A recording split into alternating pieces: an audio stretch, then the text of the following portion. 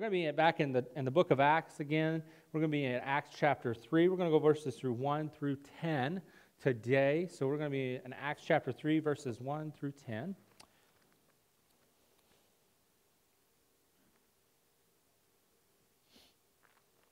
All right. Let me get to my place in my Bible. I'm going to try to do that a little bit more. Have it open in my Bible. All right. That's always a good thing. All right. Well, this is kind of one of those passages that has a lot of power. And it's the kind of power that most of us probably struggle with a little bit. We see Peter just walking down the street and heals a guy. And he just heals a guy. Like, whoa, okay, that just happened, right? And the kind of the thing that when I read this passage, I've read this passage over and over and over, and it's always astonished me is the boldness of which Peter was speaking. The boldness in which he walked. Now, there's a couple of things here that we'll get into this morning, but I want you, as you read, to be thinking about, put yourself in the place of this beggar. Now, beggars back in those days, actually sitting on the street begging, panhandling is what's known in the modern, was not something to aspire to, unlike some young people today who seem to aspire to panhandling. I don't know what that's all about. But back then, it was only people who panhandled were people who, it was the welfare system of the time, okay? It was the only way for somebody to make a living if they had a handicap of some kind, they were, couldn't work for whatever reason, or hurt their back, or had missing limb. Okay, this was the only way for them to make a living. And so what they would do is they'd go to the temple, because this was a high traffic area, and they would find a spot, and then they would beg for the day's money to at least get enough to buy food for the day. And the hope was that in a week you might be able to pay some rent, all right? But it wasn't a lot. Most people, it's just like today. They might empty take a few coins that they might have and toss it in. So let's read verses 1 through 10 in chapter 3 of Acts. And it says this, "Now Peter and John were going up to the temple at the hour of prayer, the 9th hour. And a man lame from birth was being carried, whom they had laid daily at the gate of the temple, that is called the Beautiful Gate, to ask alms of those entering the temple. Seeing Peter and John about to go into the temple, he asked to receive alms. And Peter directed his gaze at him, and as did John, and said, 'Look at us.' And he fixed his attention to them, expecting to receive something from them. But Peter said, 'I have no silver or gold, but what I do have I give to you. In the name of Jesus of Nazareth, rise up and walk.' And he took him by the right hand and raised him up. Immediately his feet and ankles were made strong. And leaping up, he stood and began to walk and entered the temple with them, walking and leaping and praising God. And all the people saw him walking and praising God and recognized him as the one who sat at the gate beautiful of the temple, asking for alms. And they were filled with wonder and amazement at what had happened to him." Now, you have to understand that people who were lame, who were handicapped, or had some unfortunate thing happen to them were not allowed in the temple. It was a purity thing. It was a thing that, he probably had never in his life entered the temple, with maybe a few exceptions. But he was considered unclean because of his handicap. Could you imagine what that would have felt like?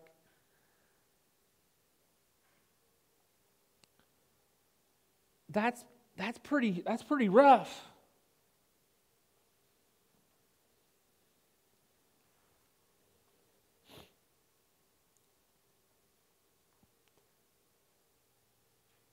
He could not pass into this part of the temple, especially. This would have been the court of women. There were 3 levels. There were the court of Gentiles, court of women, and then the place where the sacrifices were held. And you have to understand that he was not allowed to this portion.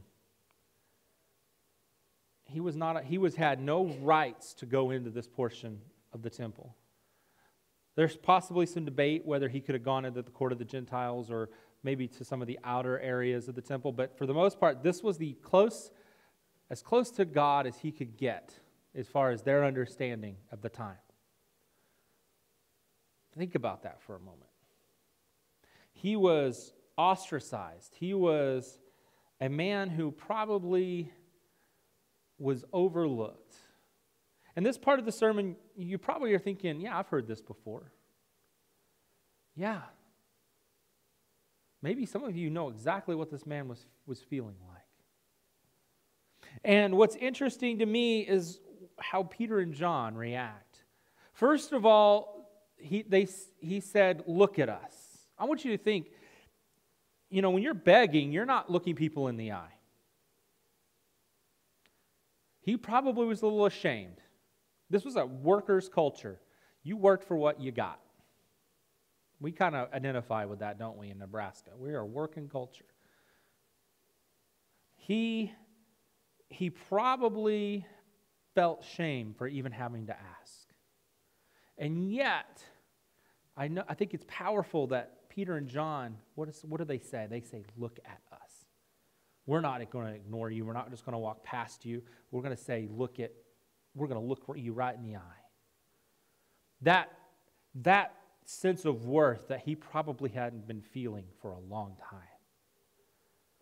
There's something powerful about that. Powerful about the fact that he felt like he mattered in that moment. So if Peter and John had done nothing else, that was something. Just to be recognized.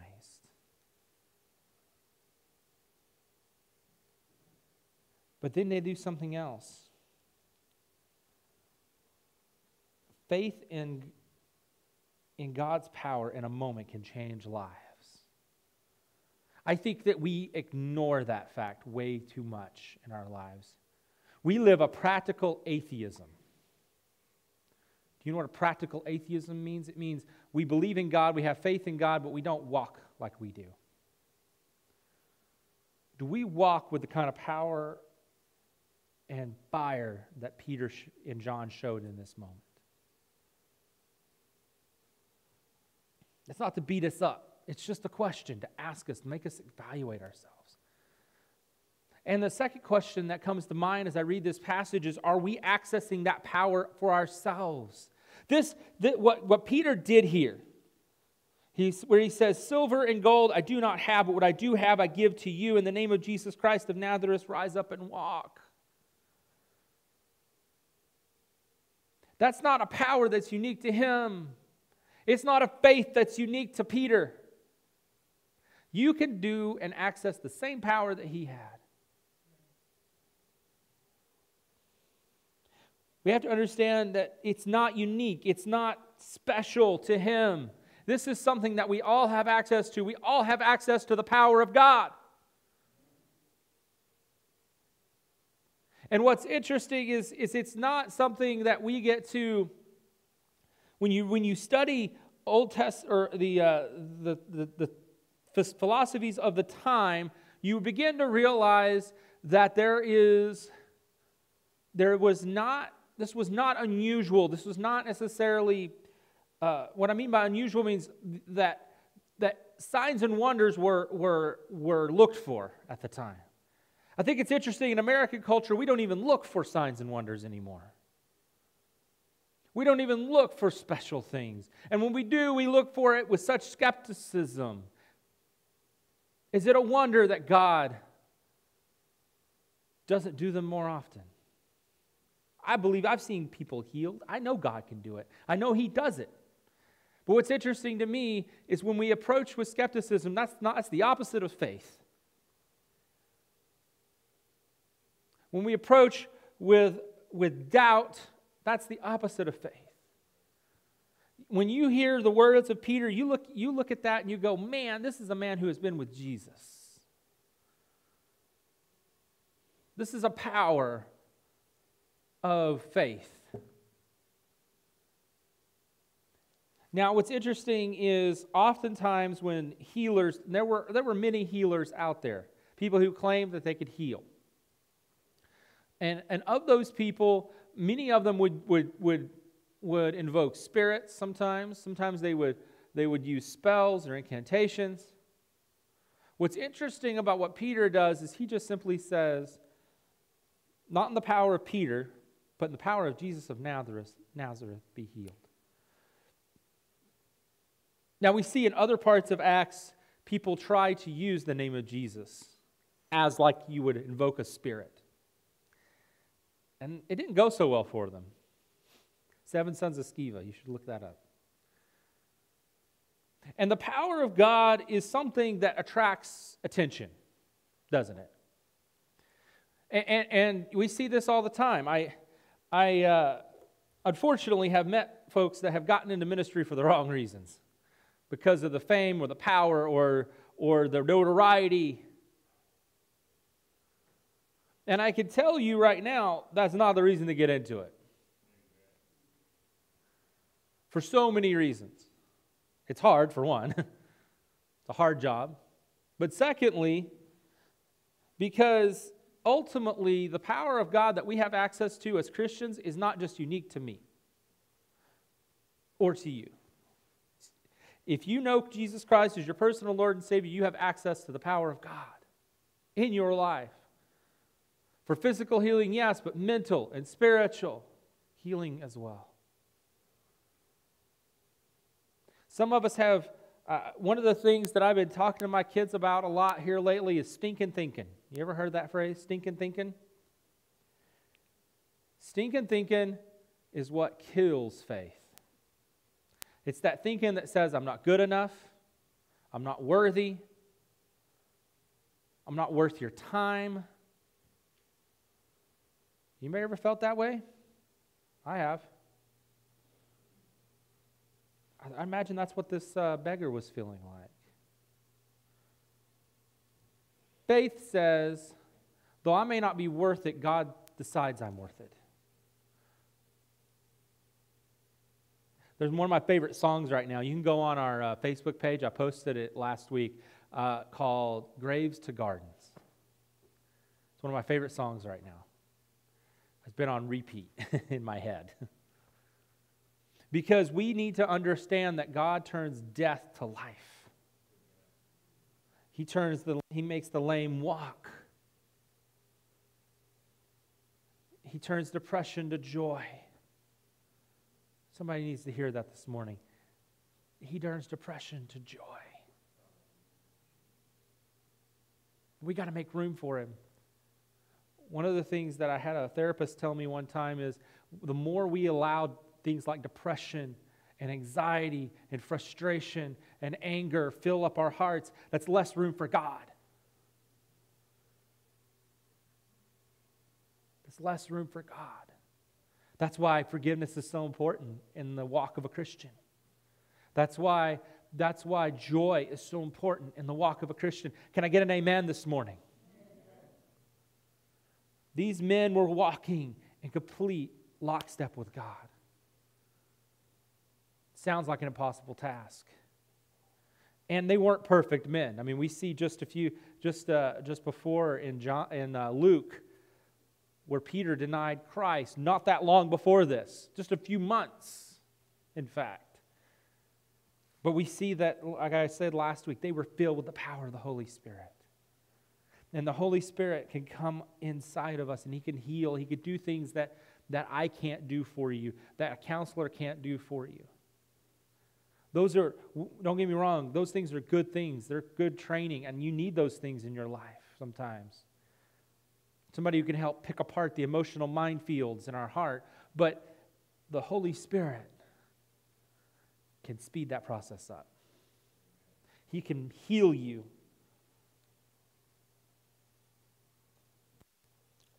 I think it's interesting. I don't normally read from from my commentaries. I use them as more of a reference, right?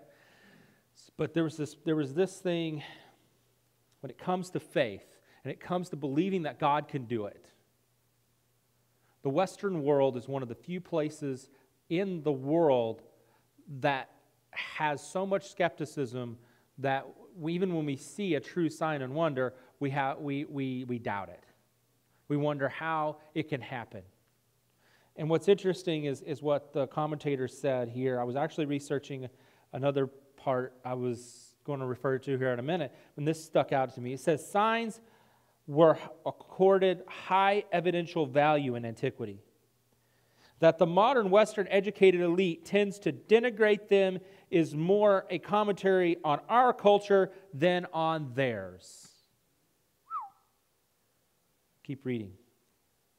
Most cultures in the world today, virtually all cultures not influenced by deistic rationalism or atheistic Marxism, accept diverse forms of supernatural activity.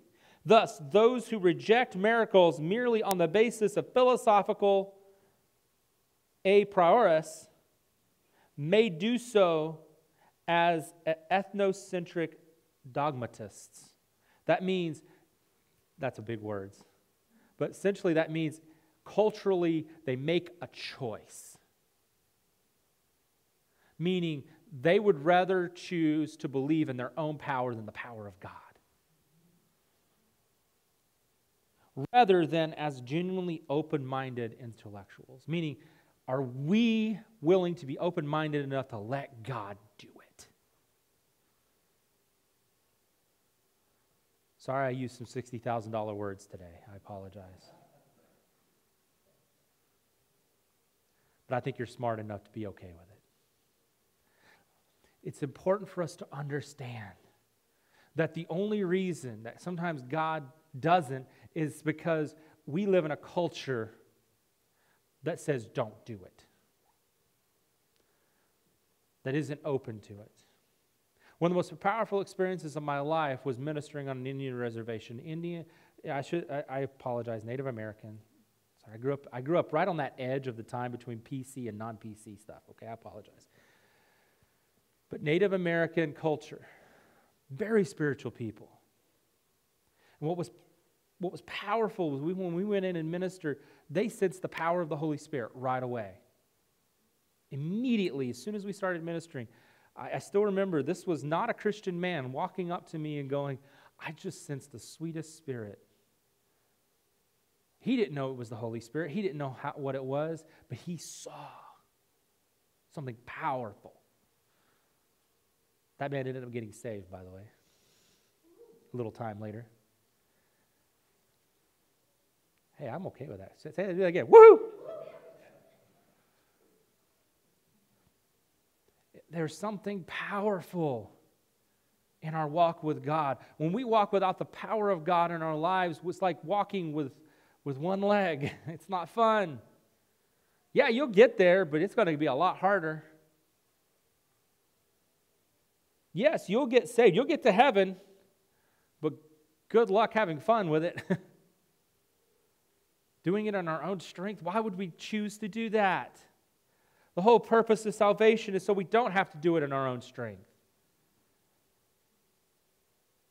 Make it a decision is part of it, saying, God, I want you in charge of my life. I want to follow you.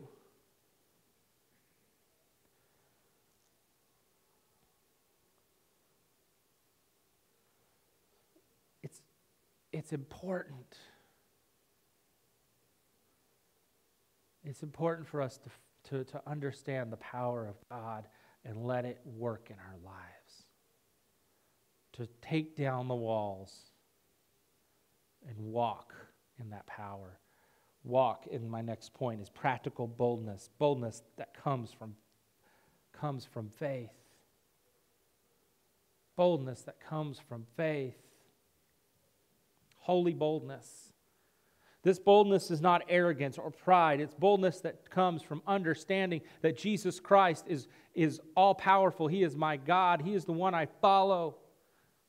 It's coming from, it's having full faith and confidence in His power. It's understanding that I can't do it on my own, but I could do it through Him who strengthens me. I can do it even though life may not be going my way. I could do it even though I am not enough. I could do it even though I might have denied Christ 3 times like Peter did. I may do it even though I have a list of failures, that I can do it not because in my own strength, but in the strength of Jesus Christ. I'm preaching this morning. Can I get an amen?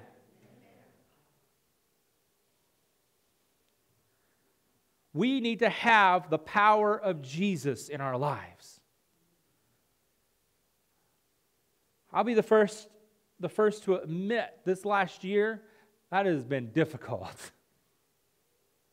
It has been hard. It has not been easy for us to when we're alone, when we're not encouraging one another because we're not together, we weren't together as much, and we couldn't do some of those things, to walk in that power and faith.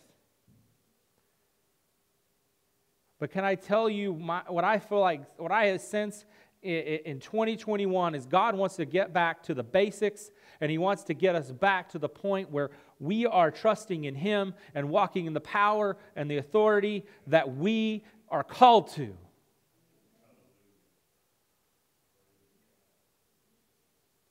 No matter what troubles you're facing, no matter what sins you've committed, there is forgiveness, there is power, and there is healing in Jesus Christ.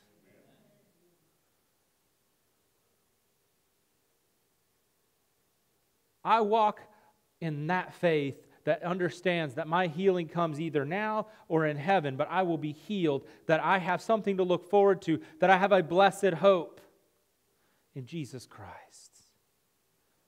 It's one of our favorite doctrines, and if you ever decide to become a member in our church, you will go through the class where we talk about the blessed hope.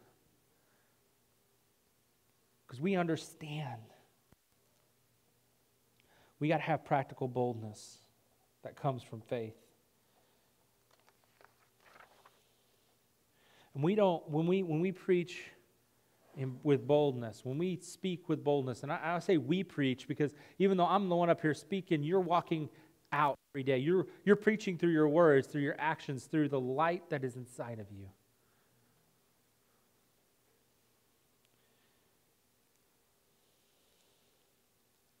I remember a time when I was rock climbing. We were on like a 90-foot cliff face. And I'd done some wall. I think I climbed a climbing wall, and I've probably gotten up to about 30 feet. But this was the first time that I had ever climbed on an actual rock face, right? And I'm up there, and at the time, I'm like 130 pounds soaking wet, a lot lighter than I am now. So, but I'm climbing and I'm moving. I'm on belay, and I remember. And I would not recommend this, but my pastor at the time, who was my master's commission pastor, was egging me, giving me a hard time. And I remember turning around and telling him to shut up. Probably shouldn't have done that, okay? I'm not recommending you tell your leaders to shut up. Please don't tell me to shut up. That would be bad. No. What I remember was in that moment, something rose up. I'm not saying it was holy, okay? But I'm saying something rose up, and I'm like, you know what? I'm going to get this done, and nobody's going to stand in my way. The point of the story. It was understanding that I was in a hard spot. I was 45 feet up, probably, and I still had probably at least another 25, 30 feet to go. The only way to finish this one was to block everything else out. And to have boldness and just say, all right, the only way I'm getting off here is up. Mike, if you're listening, I'm sorry. Mike knows who he is. I love you, Mike. All right. But the reality of it was that sometimes we decide to go backwards instead of forwards. I wonder what would happen to Peter and John if Peter, at the moment of his forgiveness, had walked away from Jesus, or had turned and said, I'm done. I denied you 3 times already. I wonder what would have happened to this man. Probably still be begging till his death. What's interesting to me is the contrast between this man who denied Christ just a little while earlier in the Gospels to Acts, where he is literally grabbing a man's hand and saying, "Rise and walk." The transformation there is the calling that Christ placed on his life to feed his sheep. I think some of us need to understand that Jesus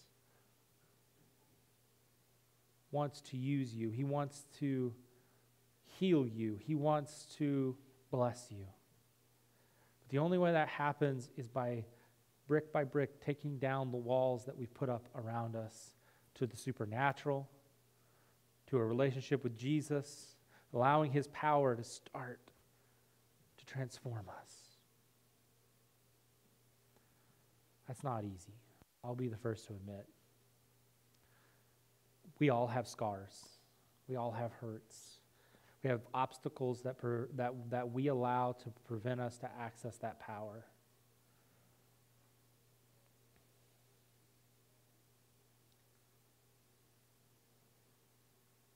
One day I'll preach the sermon of what happens when they probably entered that gate and passed that guy how many times. You ever thought about that? This was a commonly used gate. The disciples probably had gone through there how many times before and seen this man? What made that moment different?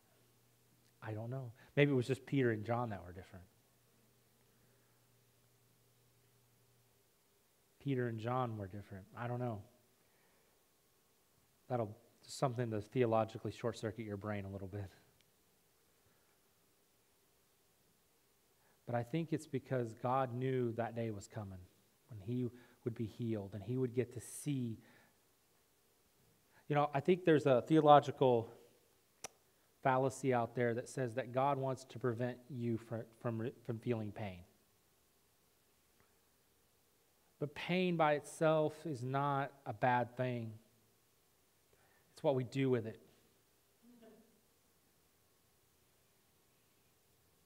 Pain will either make you better or bitter. It's your choice. Pain will either make you better or bitter. Peter's pain was denying Christ. He could have chosen to walk away from Christ, but what did he choose to do? Choose to follow Christ even harder, even further, go even faster towards God. And he learned that practical boldness. He learned that holy boldness that we need to learn too. God wants to heal this morning. He wants you to receive power this morning, the power of the Holy Spirit this morning. He wants you to know him more this morning.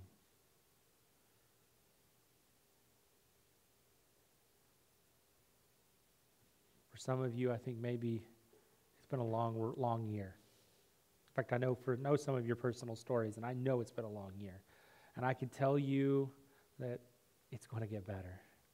You know how I know it? Because I've walked through it. I've walked through it.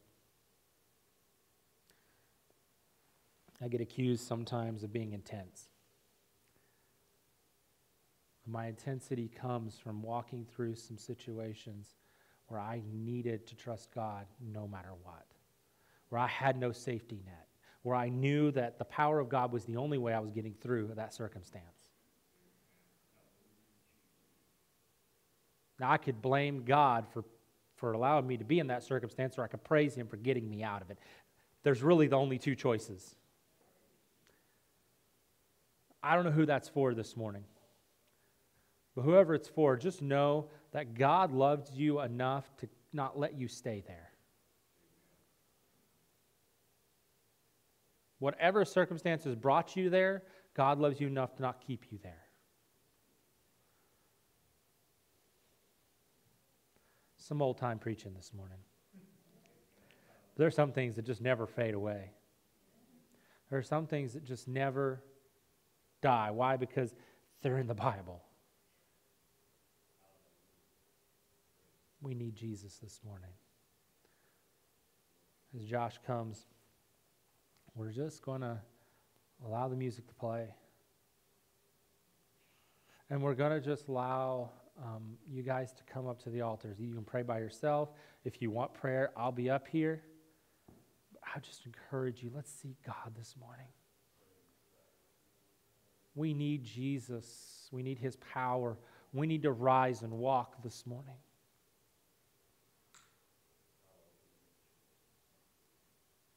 Let's pray. Father, we just come before you and we lay down our hearts before you. Lord, we need healing this morning. We need the power of God this morning. God, we worship you and we just ask that the words that have gone forth will bear fruit. Lord, we worship you. We give you our strength and we love you right now. In Jesus' name, amen and amen. As Josh begins to play, the altars are open. Come on up. Love you. All right, well, let's close in order of prayer, and then we'll be dismissed. If you got something that God brought out to you, you need to talk this morning, I'm available. So, Lord, we just ask that your Holy Spirit would just be with us as we go. Let us be the light of the world. Lord, we just ask that the power of God would walk with us, that God, we would walk as Peter and John walked, in authority and power of the Holy Spirit, and God, that we would walk close to you, Lord Jesus. God, we thank you, we praise you, we give you all the glory in Jesus' name. Amen and amen. Thank you guys for coming. Be blessed.